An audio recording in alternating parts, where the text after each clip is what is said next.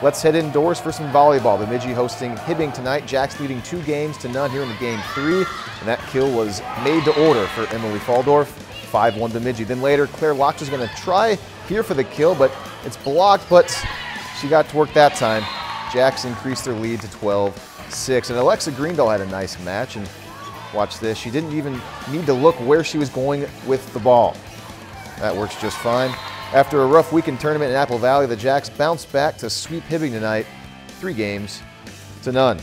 If you've enjoyed this segment of Lakeland News, please consider making a tax-deductible contribution to Lakeland Public Television.